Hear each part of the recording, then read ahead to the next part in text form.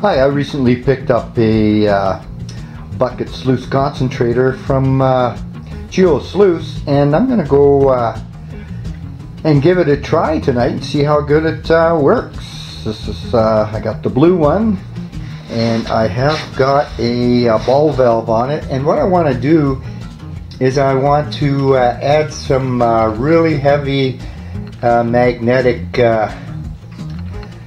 sand that I got out of the river, and I just want to measure at what point it really starts getting washed out, just for a reference point.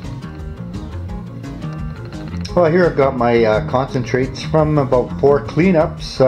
That little frog up there, that's one of those massaging vibrating frogs I picked up at a drugstore, so I'm going to be using that on the bucket sluice here to help keep the little gold flakes just down at the bottom with the heavies, and the bottom right hand corner, that's just some black magnetic substance that I pulled out of my concentrates, and I just want to see at what point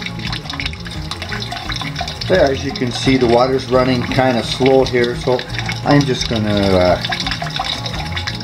crank it up just a little bit here. Too much there.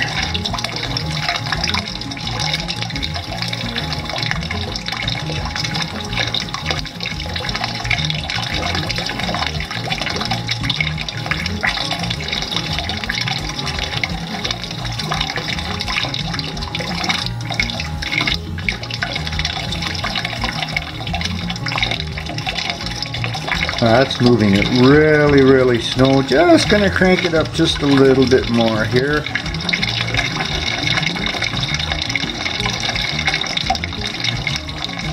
And maybe a little more yet.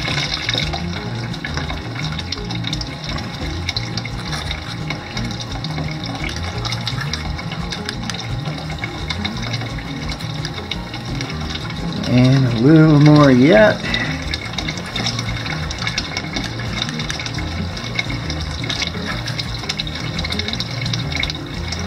Okay, now I'm starting to get a little bit of loss of the black sands. There we go. There, I'm just going to turn it back just a bit. And I think I'll use that for my reference point.